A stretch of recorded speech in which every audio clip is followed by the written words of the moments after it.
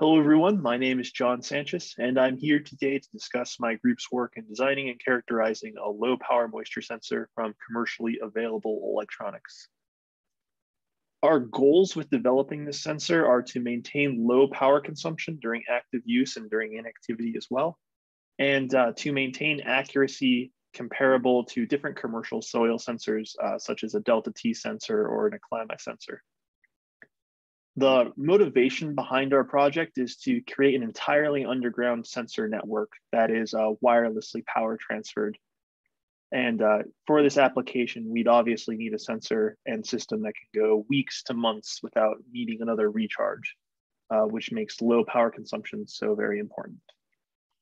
Our sensor is designed using just commercial off-the-shelf electronics, such as Arduino chips and other DIY sensors.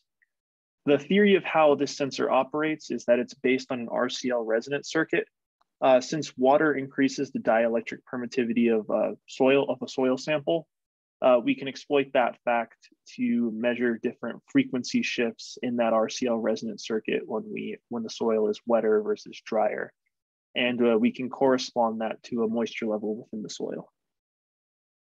The method we've used to characterize our soil is to test it with two different soil types, sandy and a loamy soil, and to test each soil at 5 different moisture levels. Using this aggregated data, we've been able to generate a best fit curve that takes in the sensor output and correlates that to a soil moisture level.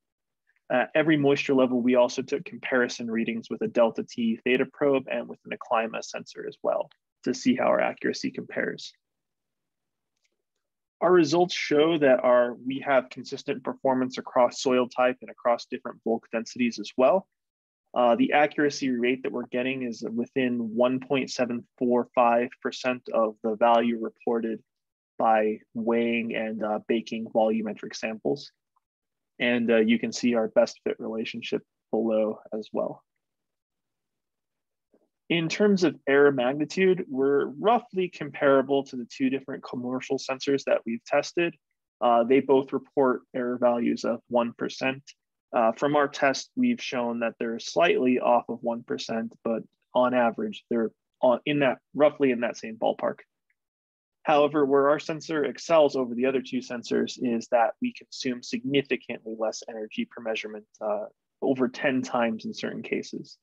So what we've been able to do is create a significant reduction in how much power our sensor consumes while maintaining a very respectable level of accuracy.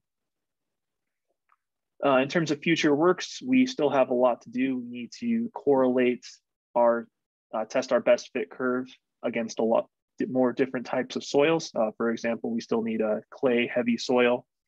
We also need to test our sensor against different salinity levels in the soil, as well as testing it in different organic contents.